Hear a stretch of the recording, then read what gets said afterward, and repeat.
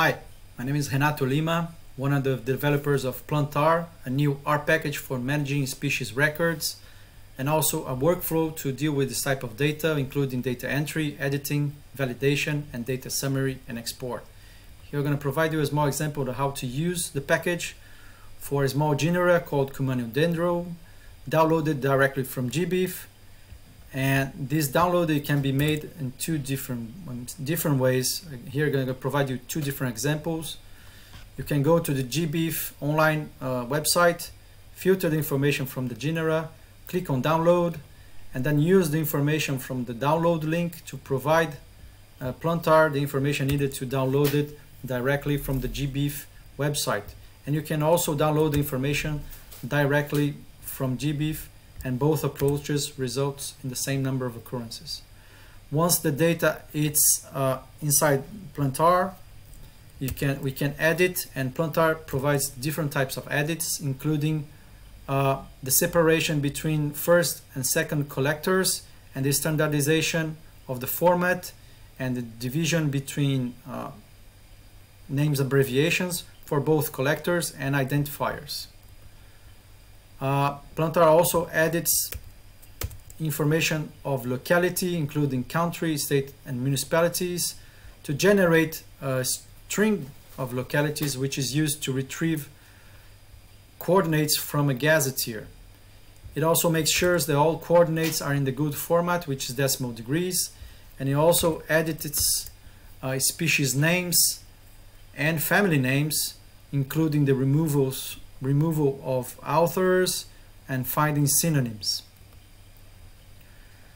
After the data is edited, we can validate localities, which means comparing the resolution of the information from the original source with that one we found in the gazetteers.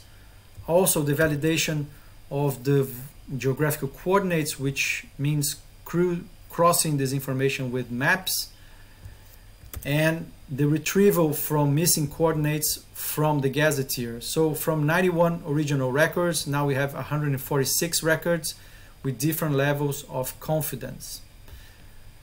We also validate the confidence we have in species identifications.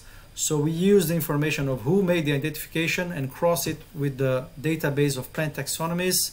And also we access the information within the type status column to provide confidence levels for the identifications. And also plantR search and homogenize informations within groups of duplicates. So here 3 different specimens in 3 different collections, so we can provide the most up-to-date names of identifiers, years of identifications, and confidence levels we have on those identifications for the group of duplicates. And also plantR have tools for summarizing data, including the numbers of records, numbers of collections, the main collectors, and species taxonomy, and number of countries.